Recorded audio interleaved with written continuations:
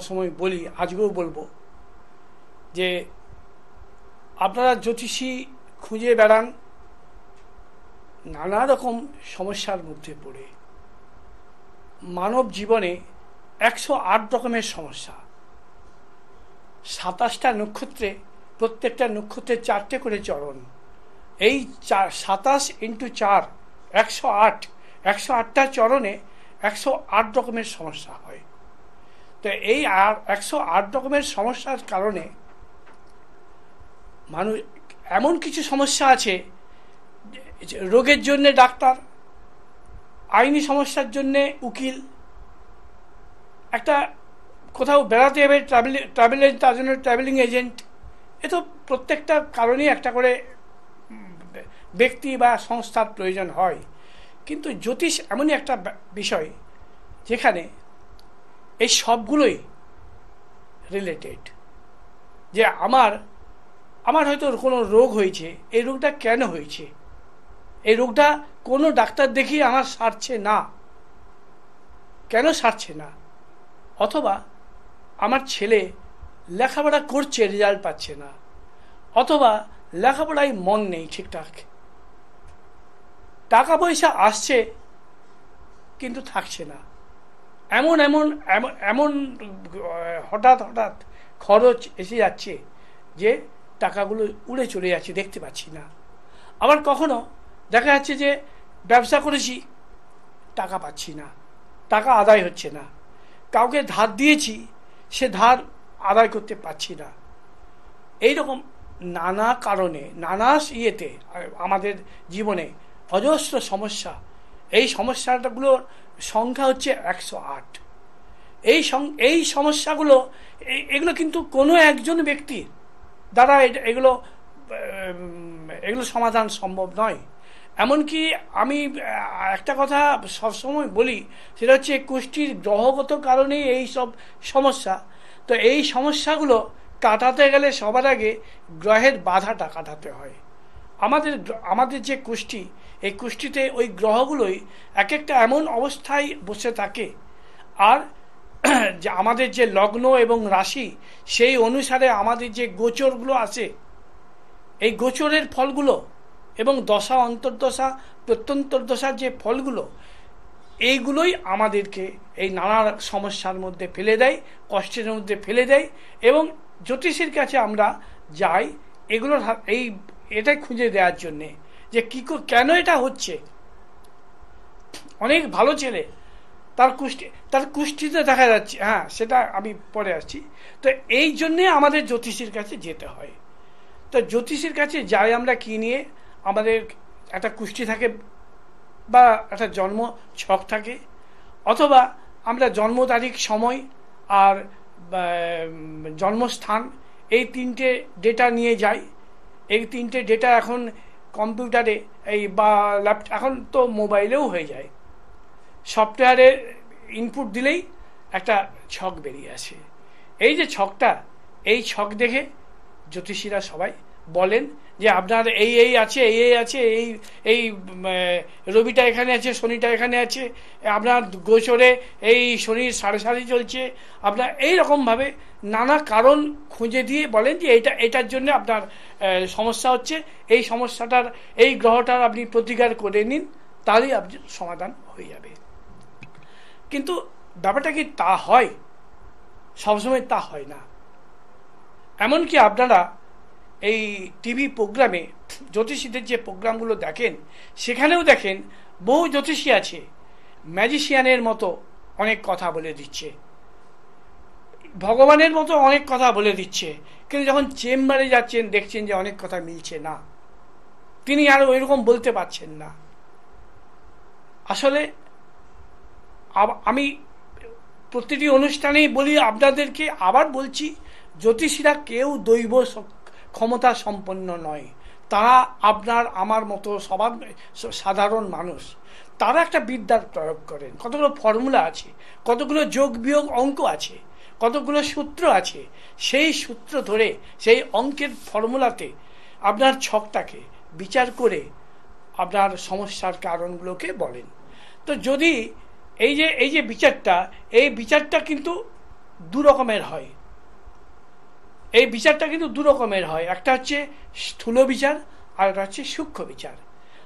সাধারণত আমি দেখেছি, আমার কাছে হাজার হাজার আপনাদের মতো মানে সমস্যায় পড়া লোক এসেছে, তারা দেখেছি তারা বহু জ্যোতিষীর কাছে গেছে, তাদের এই প্যাডগুলো প্রেসক্রিপশানগুলো নিয়ে আমাকে দেখিয়েছে, একটা ছক করে দিয়েছে, ছক করে ধরে বিচার করে দিয়েছে, দিয়ে কতগুলো স্টোন প্রেসক্রাইব করে দিয়েছে, ব্যাস জ্যোতিষীর কাজ হয়ে গেল।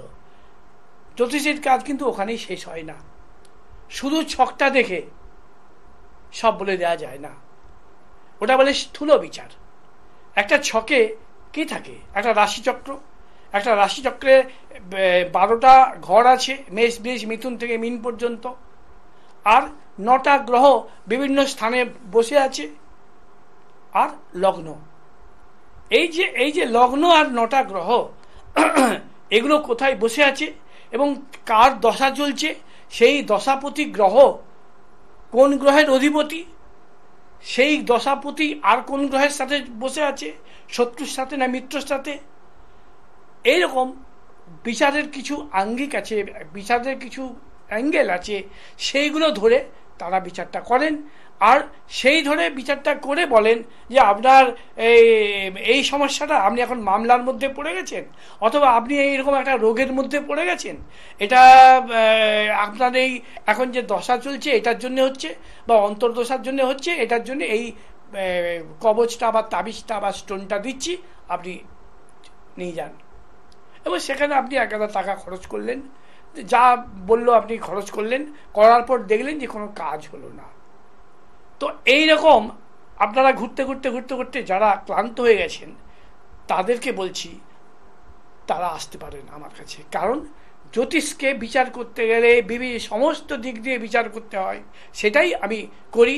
এবং জ্যোতিষ বিচার করতে গেলে কি কি দেখতে হয়, 1 নম্বর হচ্ছে মূল ছক বিচার তো আছেই, তার উপরে হচ্ছে দশবর্গ বিচার।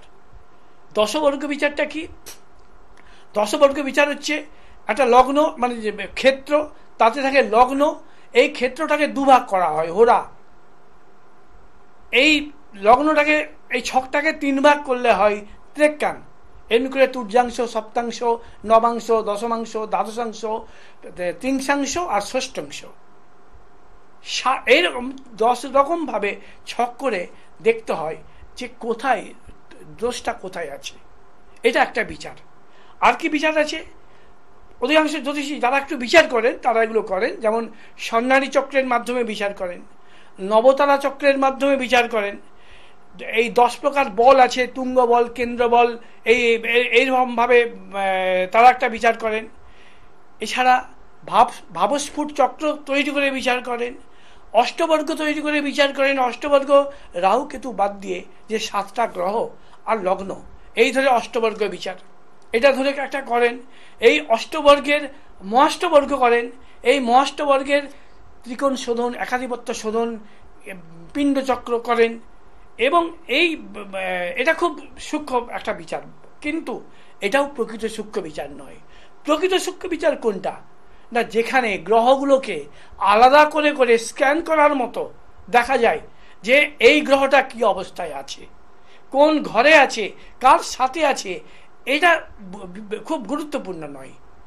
প্রত্যেকটা গ্রহের 12টা করে অবস্থা, শয়ন, উপবেশন, নেত্রবাণী, গমন, প্রকাশন, গমন, গমনেচ্ছা, সবসতি, আগমন, ভোজন, নৃত্যলিপ্সা, কৌতুক, নিদ্রা, এই 12টা অবস্থার মধ্যে সে কি অবস্থায় আছে সেই অনুসারে সে ফল দেবে। এটা বিচার করতে গেলে যে বিচারটা করতে হয় এটাকে বলে স্ফুট বিচার। এই বিচারটা কোনো বইয়ে যে সূত্রগুলো দেওয়া আছে ওগুলো ধরে কিছু মেলে না, ওগুলো ধরে কিছু বোঝা যায় না। তো এই যে স্ফুট বিচার, এটা আমাদের বংশানুক্রমিক মানে বিচার পদ্ধতি। এটা যাই হোক, এটা নিয়ে আমি অনেক, আপনারা জানেন, যারা আমাকে চেনেন জানেন। তো এই স্ফুট বিচারের মাধ্যমে প্রত্যেকটা গ্রহের সব কিছু জানা যায়। এই স্ফুট বিচার, যদি কারো রবি নিদ্রিত অবস্থায় থাকে, তার বিয়ে হবে না, বিয়ে হলে ছাড়াছাড়ি হয়ে যাবে, নাহলে তার অকালে স্ত্রী বা স্বামী মারা যাবে, তার অনেক রকম তার মানে খারাপ যাবে। মঙ্গল যদি প্রকাশন অবস্থায় থাকে তাহলে তার অকাল বৈধব্য একদম অবধারিত। যদি কারো এই বৃহস্পতি যদি নেত্রবাণী অবস্থায় থাকে, সে চোখের সমস্যায় ভুগবে। প্রত্যেকটা গ্রহের আলাদা আলাদা করে এরকমভাবে ফল আছে। এমনকি যে যোগগুলো, গ্রহগুলো অনেকগুলো যোগ সৃষ্টি করে, ভালো ভালো যোগ, যেমন চন্দ্রপ্রভা যোগ, জীব যোগ, এই তারপর হচ্ছে গুরুসৌরী যোগ, বুধাদিত্য যোগ, লক্ষ্মী যোগ, দুর্ধুরা যোগ, এইগুলো থাকলেও ওই গ্রহগুলো যারা ওই যোগ সৃষ্টি করেছে, সেই গ্রহ যদি খারাপ থাকে তাহলে কিন্তু আপনাকে কোনো ফল দেবে না। অতএব আপনাদেরকে একটা কুষ্টি দেখাচ্ছি, দেখুন এই কুষ্টিটা, একটা কুষ্টি দেখাচ্ছি, দেখুন আপনারা। এর জন্ম সাল 5/10/70 সন্ধ্যে রাত্রি 9:03 জন্ম। এর কুষ্টিতে একটা মজার ব্যাপার দেখুন, এর পঞ্চমে রবি বুধ বুধাদিত্য যোগ সৃষ্টি করেছে, এবং এই বুধাদিত্য যোগ করেছে, এবং বুধটা হচ্ছে তুঙ্গি, সে সক্ষেত্রে তুঙ্গি হয়ে আছে। কিন্তু একে যে এর কুষ্টি, এর এখন তো বয়স হয়ে গেছে, কিন্তু আমার কাছে এসেছিল যে আমার কেন লেখাপড়া হয়নি দেখুন। তো যতজন বলেছে জ্যোতিষী, সবাই বলেছে যে তুমি মিনিমাম মাস্টার ডিগ্রি করবেই, তুমি ডাক্তার ইঞ্জিনিয়ার হওয়ার তোমার যোগ আছে, কিন্তু কেন হয়নি? এটা এই যে বুধাদিত্য যোগ কেন এর মানে হয়নি? কারণ এর রবি গ্রহটা ভোজন অবস্থায় আছে। রবি যদি ভোজন অবস্থায় থাকে তার বিদ্যা লাভে বাধার সৃষ্টি করে। রাখো রাখো, এক মিনিট রাখো। এবং কি বাধা করেছে আপনাদেরকে বলছি, এই ক্লাস 9-এ 2বার ফেল করেছে, এইচএসে ব্যাক পেয়েছিল। এবার সরে যাও। এ ক্লাস 9-এ 2বার ফেল করেছিল, এইচএসে ব্যাক পেয়েছিল, আর লেখাপড়া করেনি। তাহলে এত সুন্দর, যার পঞ্চমে পঞ্চমপতি বসে আছে, চতুর্থপতি পঞ্চমপতি, এটা একটা চন্দ্রপ্রভা যোগ, এটা একটা কেন্দ্র আর ত্রিকোণপতি যোগ সৃষ্টি করেছে, এবং বুধাদিত্য যোগ, তাতেও তার লেখাপড়া হয়নি। কেন না? এই কেনটার উত্তর আছে স্ফুট বিচারে। স্ফুট বিচারে এর রবি আছে, স্ফুট বিচারে রবি আছে ভোজন অবস্থায়। এটাই হচ্ছে তার কুষ্ঠির সমস্যা। তো এটাই হচ্ছে কুষ্ঠি। আপনাদেরকে আমি প্রত্যেক দিনই একটা করে কুষ্ঠি দেখাই, এবং এইগুলোর যে স্ফুট বিচার, মানে স্ফুট বিচারটা আমি কুষ্ঠি টিভি প্রোগ্রামেও দেখাই না, আর আমার কাছে ক্লায়েন্টদেরকেও দেখাই না। আমি তাদেরকে ফলটা শুধু বলে দিই, কারণ এটা একটা গুপ্ত বিচার, একটা গুচ্ছ বিচার। তো এই যে এটা হলো একটা মানে কুষ্টি বিচারের একটা প্রধান দিক, এবং আপনাদেরকে দেখতে হবে কোনো যে জ্যোতিষী স্ফুট বিচার করছে সেই একমাত্র সঠিক বিচার করছে। এটা হচ্ছে একটা সমস্যার বড় কারণ মানে কারণ বের করতে পারে। এরপর আপনাদেরকে একটা কথা বলবো, সেটা হচ্ছে আপনাদেরকে দেখতে হবে যে বাড়িতে বাস্তুদোষ আছে কিনা। আপনি নানা রকম রোগে ভুগছেন। আমি একটা কথা প্রায় বলি যে যার বাড়িতে উত্তর পশ্চিম দিকে বা দক্ষিণ পূর্ব দিকে টয়লেট আছে, বা রান্নাঘর আছে, বা সিঁড়ি আছে, বা যাতায়াতের পথ আছে, সেই বাড়ি, আর যদি বাড়িটা পূর্ব পশ্চিমে লম্বা হয়, তাকে বলে নাগপৃষ্ঠা, তাহলে সেই বাড়ির আপনারা ক্যান্সার হসপিটালে গিয়ে জিজ্ঞেস করুন, যারা ক্যান্সারের রোগী হয়ে এসছে তাদের বাড়িতে এই দোষটা আছে কিনা। এই ভয়ঙ্কর বাস্তুদোষ। এখন এতদিন পর্যন্ত আপনারা জানেন যে জেনে এসছেন যে উত্তর পূর্ব কোণ হচ্ছে ঈশান কোণ। উত্তর পূর্ব কোণ ঈশান কোণ নয়, এখন হচ্ছে দক্ষিণ পূর্ব কোণ ঈশান কোণ। আমার এই তত্ত্বটা আমি তো আগেও টিভি প্রোগ্রাম যখন আমি আগেও করতাম, আপনারা জানেন যারা দেখেছেন। তো 2010 সালে আমাকে খড়গপুর আইআইটি থেকে একজন প্রফেসর আমাকে ফোন করেছিলেন, তারপরে উনি আমার বাড়িতেও এসেছিলেন, এসে এই তত্ত্বটা বুঝে গেছিলেন। আর 2017 সালে একটা টিভি চ্যানেলে উনি একটা প্রোগ্রাম করে এই দোষটা উনি স্বীকার করেছিলেন, এবং উনিও বলেছিলেন যে এই যোগটা ওনাদের বাস্তু বিজ্ঞানে ওরা ইনক্লুড করেছেন, আর সবাইকে উনি বারণ করেছিলেন যে আপনারা দক্ষিণ পূর্ব দিকে কেউ টয়লেট করবেন না। তো উনি শুধু টয়লেটের কথা বলেছিলেন, বাকি কারণ আমার কাছে ওইটুকুই আলোচনা শুনেছিলেন। টয়লেট, রান্নাঘর, সিঁড়ি, যাতায়াতের পথ, আর জলের রিজার্ভার কোনোটাই করা চলবে না। আর বাড়ি যদি উত্তর পূর্ব পশ্চিমে লম্বা হয়, তাহলে কিন্তু বাস্তুদোষ। আরও অনেক বাস্তুদোষের কারণ আছে, সে আমি আরও অন্যান্য প্রোগ্রামে আপনাদেরকে বলবো। তো বাস্তুদোষ এবার কেন এই এটা কেন এটা কেন কিসের ভিত্তিতে বলছি, এটা জানতে গেলে আপনাদেরকে, এটা যদি জানতে হয় আপনাদেরকে এই যে বিষুব মিলন চক্র, এটা আপনাদেরকে দেখতে হবে। এই যে বিষুব মিলন চক্র দেখুন, এখন সূর্যের বিষুব মিলন হচ্ছে 21শে মার্চ, এটা হচ্ছে বাসন্তিক বিষুব। ওই দিন নববর্ষ শুরু হয়, ওই দিন বছর শেষ হয়ে নববর্ষ শুরু হয়। এবং দেখুন ওই যে তীরের মতো যেটা উঠে আছে, ওটা দেখুন দক্ষিণ পূর্ব দিকে। আর 23শে সেপ্টেম্বর, এই মানে এই 23শে সেপ্টেম্বরের 23 তারিখে এটা হচ্ছে শারদ বিষুব। এই দুটো বিষুব দিবসের উল্লেখযোগ্য ব্যাপারটা কি না, এই দুটো দিনে দিন আর রাতের পরিমাণ এক্সাক্ট 12 ঘন্টা আর 12 ঘন্টা। এবং এই দিনে সূর্য যে নক্ষত্রের যে জায়গাটাতে, রাশির যে জায়গাটাতে মিলন হয় তাকে বলে বিষুব মিলন। এটা বিষুব রেখাতে বিষুব মিলন।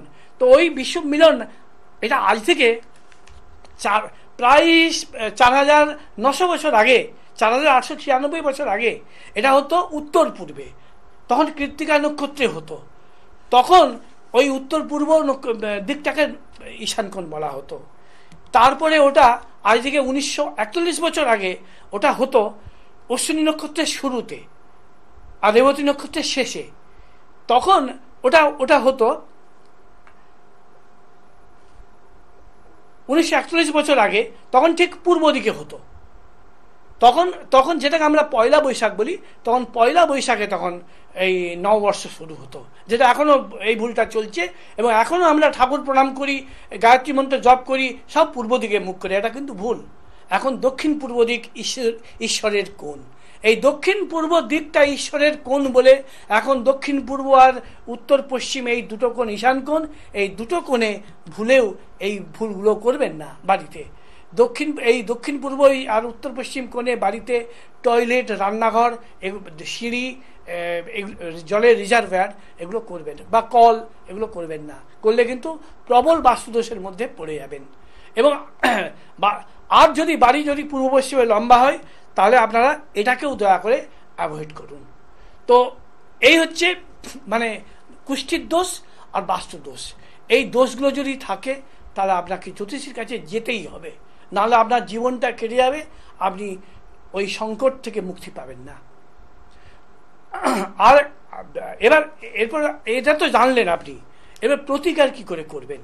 এই প্রতিকারের সুনির্দিষ্ট কিছু, মানে আপনারা সাধারণত প্রতিকার বলতে বোঝেন যে রত্ন পরব, বা কবচ তাবিজ পরব, বা এইসব করে আপনারা, বা তারাপীঠে যাব, এই নানা রকম এই তান্ত্রিক দিয়ে যজ্ঞ করাবো, এইসব ভাবেন।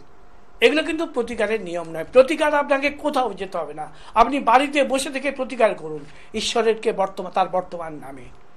1998 থেকে ঈশ্বরের বর্তমানে নাম হচ্ছে অজন। আমি আগে অর্জমা নাম বলেছিলাম, অনেক আগে। কেন বলেছিলাম?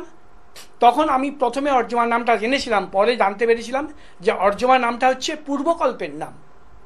অর্জমা নামে কাজ হচ্ছিল না। তারপর মানে আমাদের যে অয়নচলন তত্ত্ব, বিষুব মিলন তত্ত্ব, এই অনুসারেই এটা জানতে পারলাম যে এখন ঈশ্বরের নাম অজন, অবর্গীর্য দন্তের ন। আপনারা বাড়িতে বসে এই অজন নাম স্মরণ করুন, অজন নাম জপ করুন। যদি বাড়িতে বাস্তুদোষ না থাকে তাহলে অনেকটা ফল আপনি পেয়ে যাবেন। আপনারা এটা করতে পারেন, কিন্তু কোন গ্রহের জন্য এটা অবশ্যই জানা দরকার।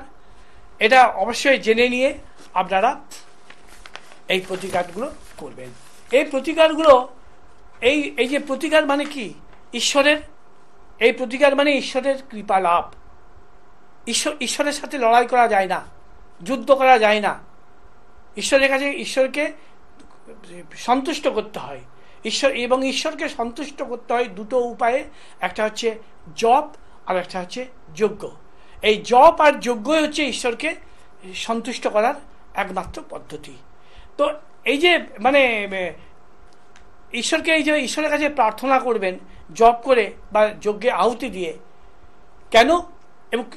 কেন করবেন না, তিনি তো আপনাকে পৃথিবীতে পাঠিয়েছেন, তিনি আপনার কুষ্ঠিতে আপনি গত জন্মে যে কর্মগুলো করেছেন সেই কর্ম অনুসারে আপনি ফল পাচ্ছেন।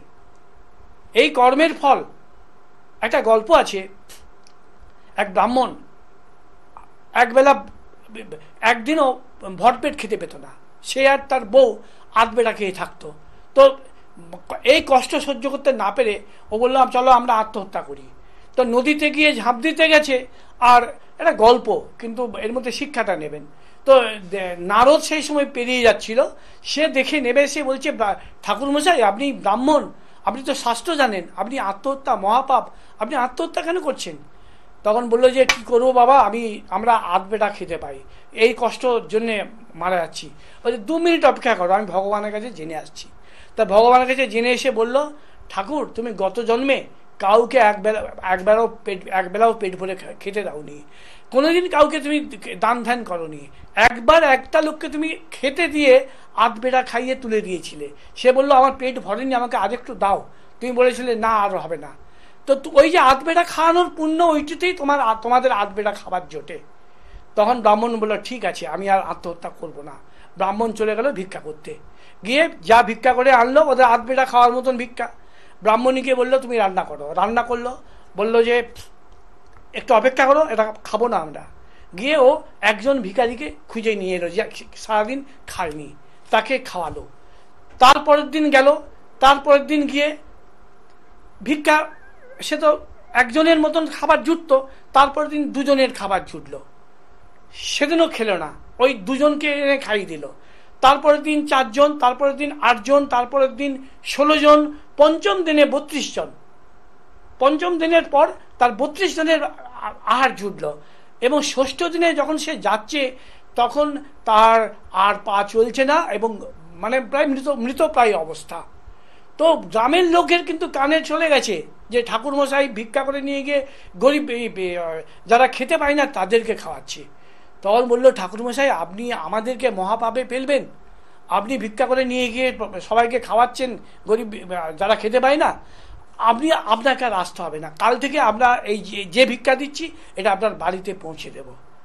এরপর 32 জনের খাবার সংস্থান হয়ে গেল, প্রত্যেক দিন 32 জনেরকে খাবার আসতে লাগলো, ওরা 2 জনে খেয়ে 30 জন লোককে আজীবন খাইয়ে গেল।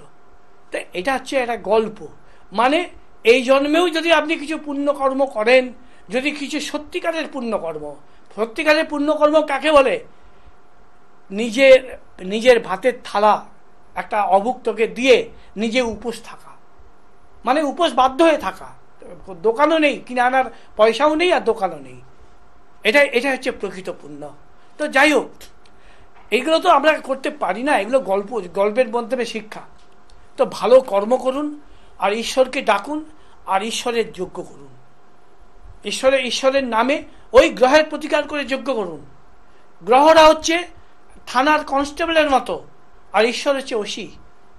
গ্রহদের কাজ ওই মানুষকে তার কর্মফলের শাস্তি দেওয়া, আর ওসিকে ধরলে যেমন কনস্টেবল ছেড়ে দেয়, ঈশ্বরের কাছে প্রার্থনা জানালে, আহুতি দিলে, তার জপ করলে গ্রহরা তাকে কিছু আর পীড়ন করে না।